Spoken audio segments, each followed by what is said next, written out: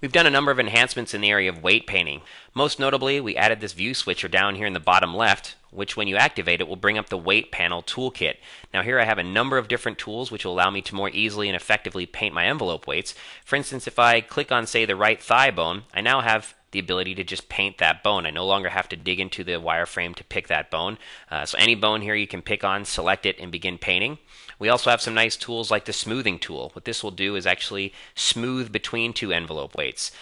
There's a global smooth tool. This is another very useful feature. Click on this and it'll actually bring up a dialog which will allow you to control the overall blend, the smoothing between those joints.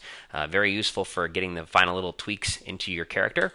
There's also some nice tools in here like the solo tool. This will allow me to paint just the bone that I'm looking at, and you can see it blackens the rest of the character out, so you can see exactly how much influence that bone is giving to the envelope weight, and some other nice tools in here that you may want to experiment with.